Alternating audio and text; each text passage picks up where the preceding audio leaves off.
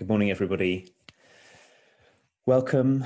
It's Sunday morning here in London. It's a few minutes after 9 o'clock, and this is Lizzie and Justin from Thirdspace, and we are back again. I so love that we get to come back again. It's our 101st week of doing this. And I know that I'm really, really pleased, Lizzie, that we are here and that we're doing this again.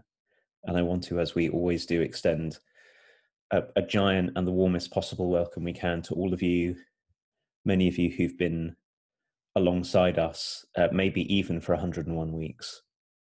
And many of you who've joined us more recently, even if this is the first time that you're with us live, as we always are on a Sunday morning in our Facebook group, which everyone is welcome to join. You can just search for Turning Towards Life. Or maybe you're watching us on YouTube or on our website later, or on our podcast, which seems to be spreading wildly and wonderfully, which is wonderful. You're really welcome to be with us. And as always, what we have is a source, a textual source that we're going to read together that Lizzie's chosen this week, that I'm really excited about speaking about, Lizzie, and then we'll dive into the conversation together. And you, if you're listening or watching, you're so welcome to be part of the conversation with us, which we know that you are, even if you don't respond. But on our Facebook group, many people do respond with your own thoughts and feelings and comments and questions about what we're talking about, and we welcome you there as well. Absolutely. Good morning, everybody. It's a real joy to be here this morning. As Justin, you were just talking, I just get this kind of rising amusement and joy at the sophistication of things, of saying we have a podcast and saying we have a live stream and that people can comment and all these things. It just makes me amused that we're doing something so proper. It's really cool. And I feel like we're a radio show or something, so we have this little beginning bit where we say the thing and what week we're on, and we have a routine. And it's a great joy to be feeling that, and also in anticipation of this amazing poem as well for me, and just feeling the possibility of us reading it together and doing the thing that we do, this live and unrehearsed thing of having a conversation with each other. And normally what happens is that Justin tells me a little snippet of some goodness that has come from Turning Towards Life before we begin. So that kind of makes me feel really happy to know something else of the way that this is spreading, and just has this effect on me of like, we have to just keep going then. So this is our keeping going for this week 101. That's very exciting. And this is a poem by Wendell Berry, which when I read it, I felt so kind of like I'd fallen into a hole of inquiry about all the ways that I don't do what this poem is saying. And it just made me feel even more committed to looking at this in myself. And I thought that it would be a great way to begin a conversation about how to do this and how not to do this. So I'm going to read. This is How to Be a Poet by Wendell Berry. Make a place to sit down. Sit down. Be quiet. You must depend on affection, reading, knowledge, skill, more of each than you have. Inspiration, work, growing older, patience. For patience joins time to eternity. Any readers who like your poems, doubt their judgment. Breathe with unconditional breath the unconditioned air. Shun electric wire. Communicate slowly. Live a three-dimension life. Stay away from screens. Stay away from anything that obscures the place it is in. There are no unsacred places. There are only sacred places and desecrated places. Accept what comes from silence. Make the best you can of it. Of the little words that come out of the silence, like prayers prayed back to the one who prays.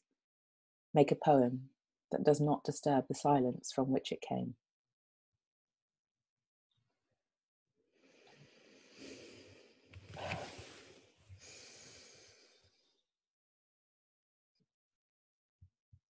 So I'm going to read it too. But I find myself, Lizzie, not wanting to rush into reading it.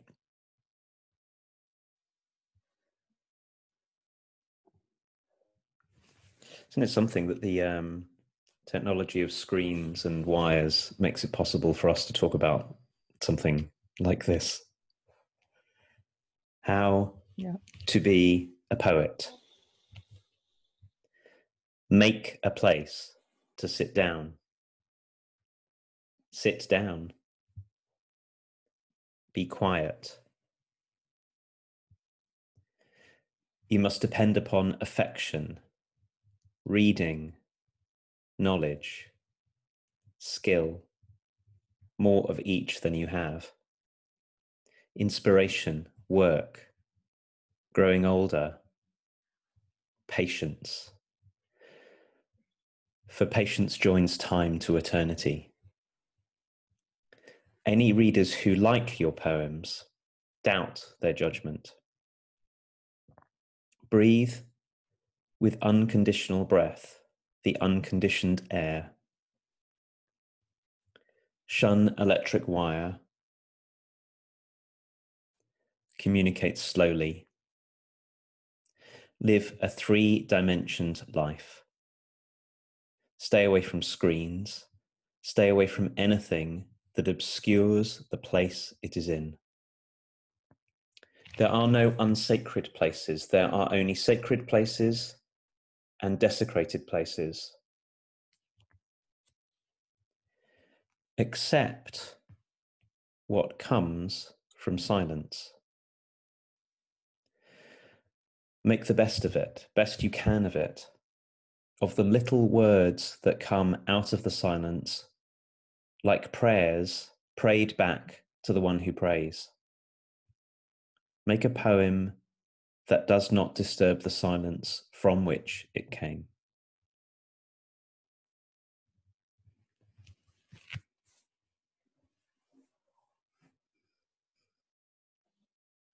It's so moving to hear, to read and to hear.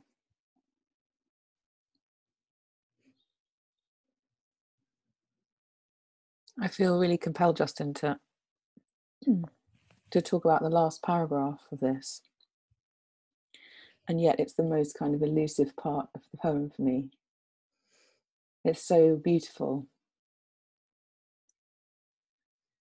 to consider a prayer prayed back to the one who prays, and a poem that does not disturb the silence from which it came. And the patience that Wendell Berry is talking about to receive what's here, to receive what wants to come. It's so compelling, and yet it's the very thing that is so very programmed, in my experience, to be avoided or ignored. And yet when I become present to this paragraph and this poem, I can feel the deep, deep draw to that space of reception and wondering and allowing. And I'm so appreciating this invitation that there are things to be done that help us be in receipt of that kind of spaciousness, that kind of patience that is a prerequisite to the receipt of what's ours to bring, whether it's a choice to make or a poem to write or a song to sing or a way of doing something. This kind of spacious realm is such a deep support, and yet we're in so many ways running away from this.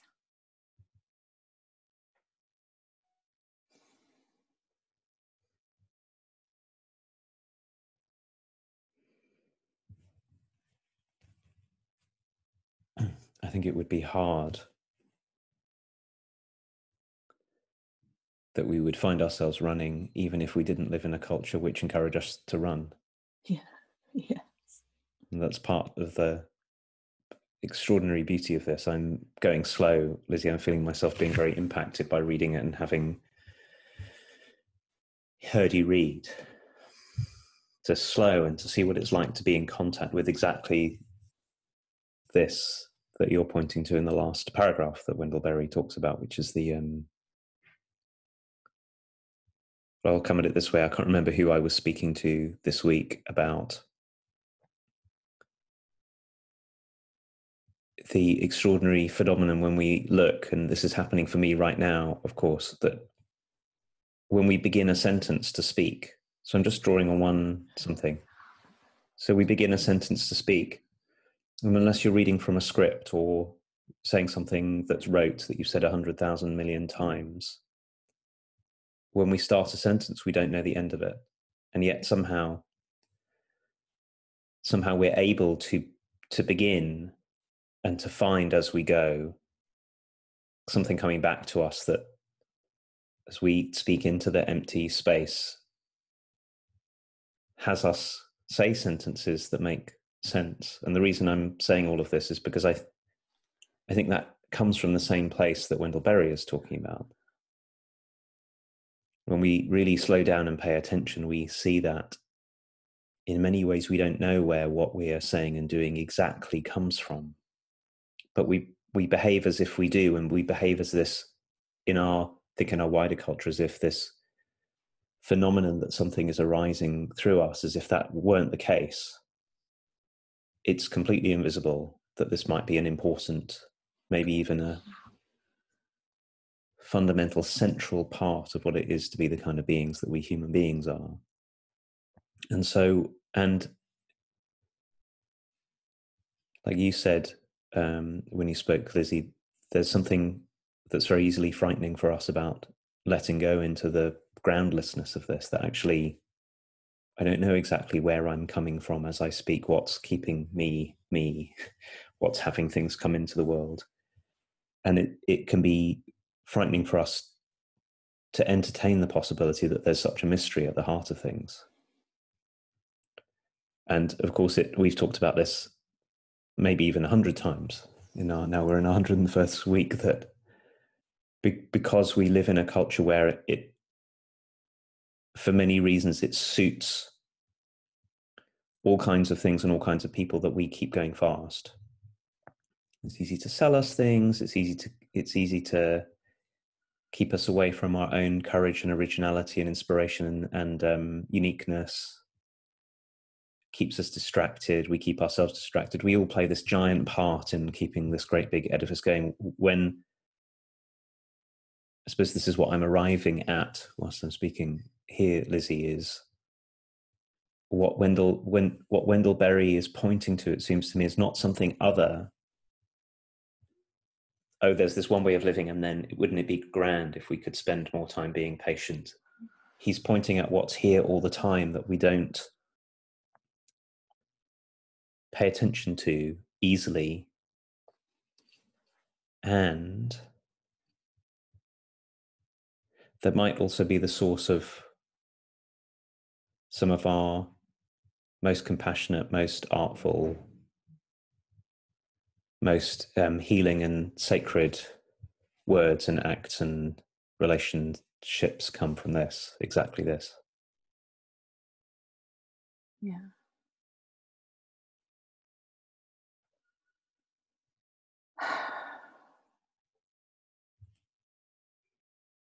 I'm feeling it too, this kind of willingness to be in the unordinarily known space. And for me, this is what this is turning towards life is an expression of as well. Because I really do arrive here with this feeling that so in the first paragraph, when he says you must depend on affection, reading, knowledge, skill, more of each than you have. It's like there's a way that us being here and being in conversation the comfort to do this and the courage to do this is born of the safety between us. And then from that safety comes what is going to be said, which is not planned or rehearsed or figured out. And so really it feels beyond to do this. And yet the beyondness comes forth because we have made a place to sit down. We have been quiet. We have sat down. It's like there's something about the structure that I think Wendell Berry's pointing to as well, that is an invitation, the cultivation of the possibility for this even happening. And I really appreciate that there's a way to be conscious of doing that it might happen. Otherwise it just feels like it's not possible. So there are actions that can be taken that enable us to be in contact with this space, that then we just have to arrive in the space we make and be quiet and be patient. And then the possibility arises of something coming, something deepening, something, a wisdom that we hadn't found before, an idea we hadn't appreciated, a move in relationship that we hadn't considered might come forth. So I feel opened by it as well. Like my hope rises in the reading of this because it's really normal and down to earth and a doable thing.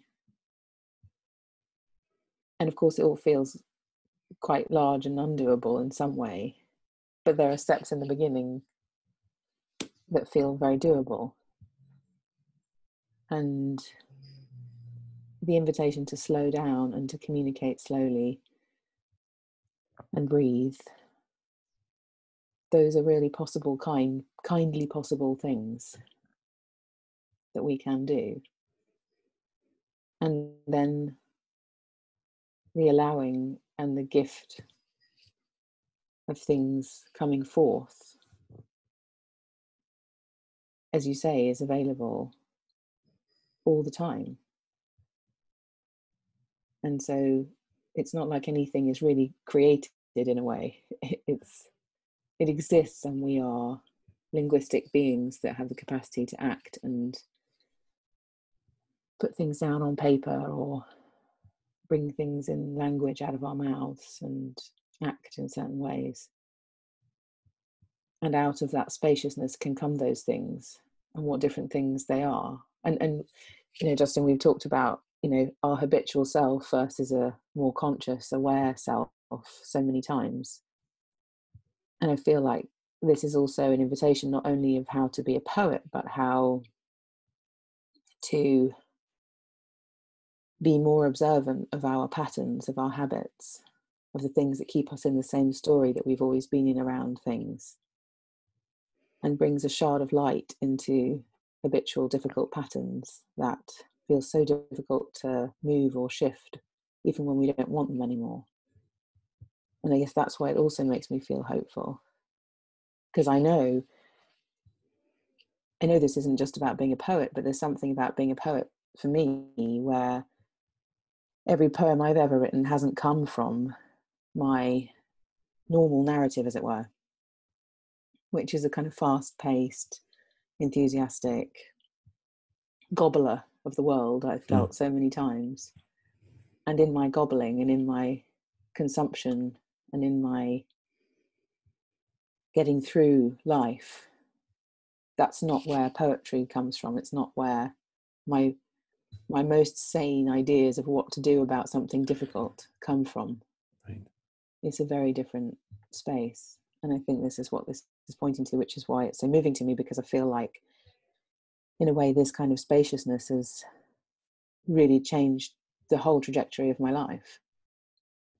That there is access to this and it's possible, and people have helped me, and I have helped me to access something different than just what my wild, ravenous personality would do or say or be. It's really something so much in what you said that this is very moving for me. And I want to say something about a couple of things, but one is just about people have helped you, people have helped me, and we've helped ourselves, and we've helped one another. So the enormous hopefulness that there is in this poem, that, as you said, comes from seeing that we don't have to only live in our conditioned, habitual ways. And for many of us, exactly what Wendell Berry is saying is the primary sort of way to go in an opposite way. Because you talked about your gobbling up life. And I think probably most of us have a way in which we run. May not look the same in every person. So we really can help ourselves, and we really can be helped by one another. And I've been wanting to keep on talking about what this practice of turning towards life is with you as part of turning towards life in exactly this way, because I think this is a beautiful expression of the intent to hear, and that we're on the 101st week of a long poem that's arising between us. And you talked just now, Lizzie, about distinguishing between the habitual self and something else that's deeper. And I think actually Wendell Berry has some lovely language for this in here that he uses in a slightly different way in the middle verse: breathe with unconditional breath the unconditioned air. What happens when we start to get in contact with us, with that of us that is less conditioned, less, like you said, we get into habits of knowing ourselves. We know ourselves in a particular way, and then we kind of fuel it and keep it going. And then we can say about ourselves, well, I am this thing. I'm an enthusiastic, vibrant, fast-moving person. For me, the one that we've talked about lots, that has become so apparent to me recently, is that my knowing myself as someone who's very easily afraid, I'm starting to see, Lizzie, how I'm doing being afraid. One of the reasons I am afraid so much is because I am an active participant in stoking, fueling, because it's so familiar to me. It's, in a way, it's bizarrely, terribly uncomfortably comfortable, which is why this line at near the end of "accept what comes from silence" I'm finding so powerful, because it allows the question, the discernment about is what's coming, where's it coming from? Is this coming from silence, or is this coming from my familiarity? And to wonder about all the different kinds of practices that he talks about and ways of attending to ourselves and honoring our own aging and wisdom and history and bodies and all of that, so that we can start to discern and start to maybe let go, begin to let go, which I think is a breathing out kind of thing, and start to feel what, because many of us don't know what comes from our own silence. And in the world of Jewish thinking about prayer, I've always thought this is the most amazing thing. The Hebrew word for prayer, tefillah, is a reflexive verb. It's not something you do to something else. You don't pray to something else. You don't pray for something else. You engage in a practice and it loops back on yourself. Like all reflexive verbs are something that you do ultimately to yourself. I've always found that very moving.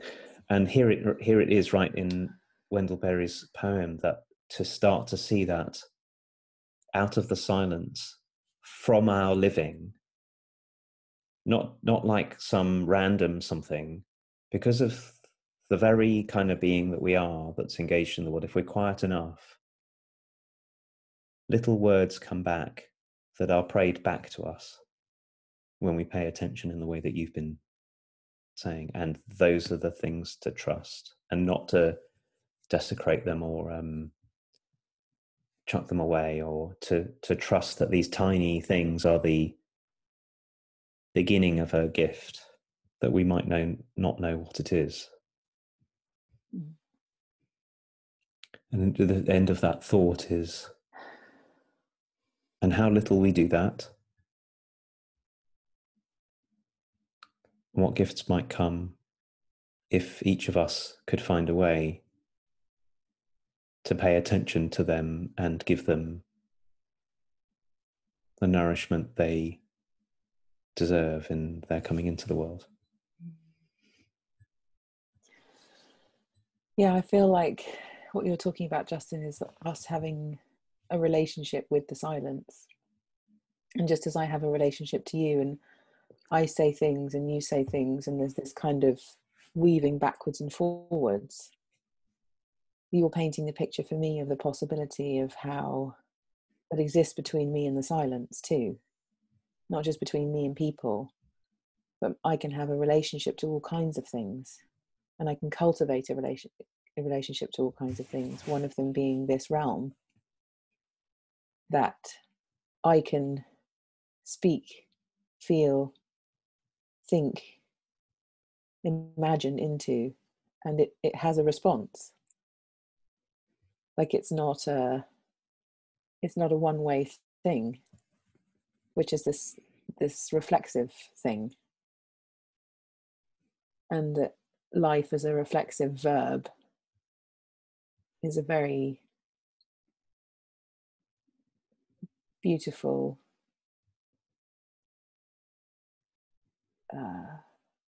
idea right now that is being born here. That I'm in relationship all the time to all kinds of things. And this is a particular invitation into the relationship with silence. And what is there, which is beautifully, miraculously, mysteriously, deeply mysteriously different for each of us. Because it's us. It's like, of course it is. It's not like there's a silence that we're all accessing or something. Who we are and what we are is our unique, self-reflective way of being in relationship and receiving from that which is unsayable. And yet we get to be the particular unique conduit for that kind of unsayableness that we can have access to, be in relationship with, because of who we are. And they're just not separate things.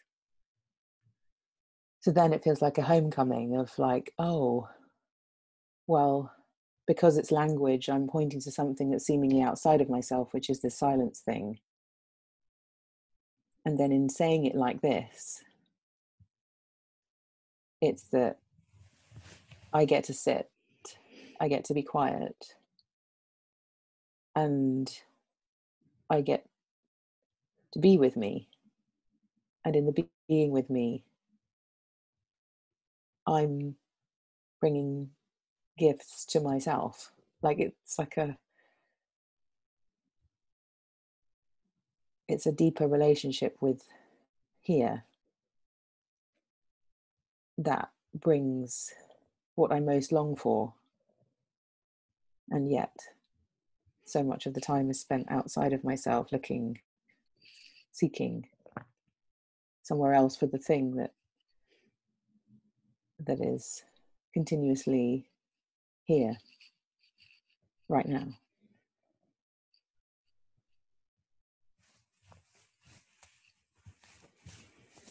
It's very it's really something big and deep and important, and outside, I think, certainly for me in my day-to-day life, unless I really pay attention.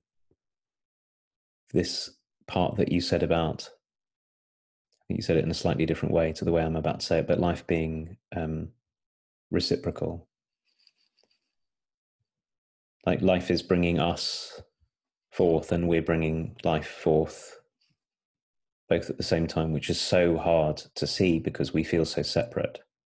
And we've grown up in an entire philosophical background, which starts with our separateness as being an unquestioned given. I don't think we can even begin to see unless we really start to look how much of our ordinary ways of thinking and talking about what humans are and getting on with learning and are based upon an idea that's radically different to what we're talking about, what Randall Berry is talking about, that somehow I'm a separate something given into put into a pre-existing world that is the way it is, and then I have to just sort of make my way in it.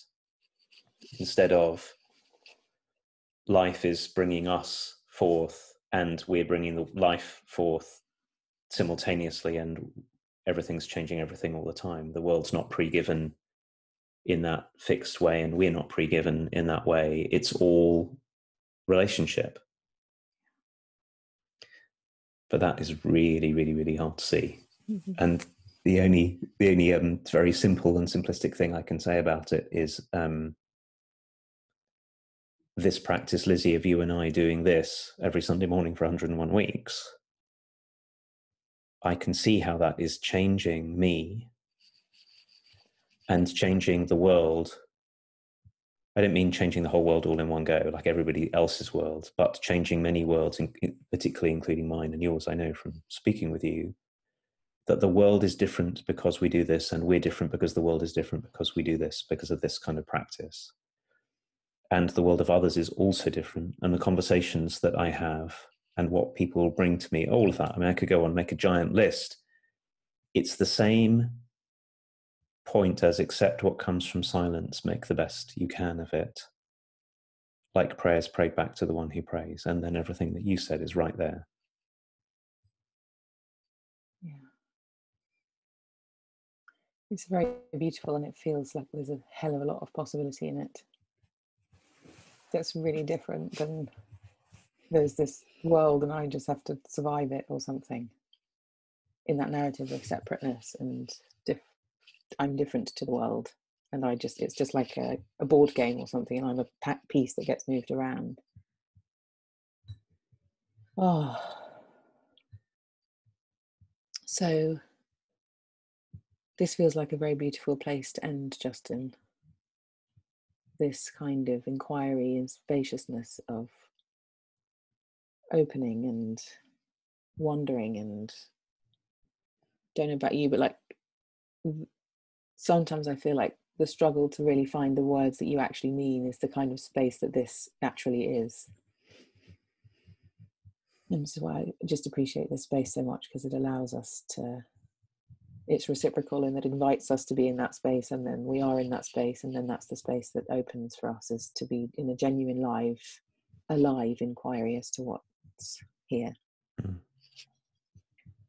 So everybody, this has been Turning Towards Life, and we have brought you this lovely source by Wendell Berry, which you can find on our website if you wanted to, on turningtowards.life. And you can also check out wearethirdSpace.org if you're interested in anything to do with Justin and I and our wider lovely community of people who are into these inquiries in the world. We will see you next week for a source that Justin's going to choose, which is very exciting. So thank you all for being with us, for listening, at whatever time, wherever you are. We very much appreciate you joining us. We'll see you next week. Thank you, everyone. Bye. Bye-bye.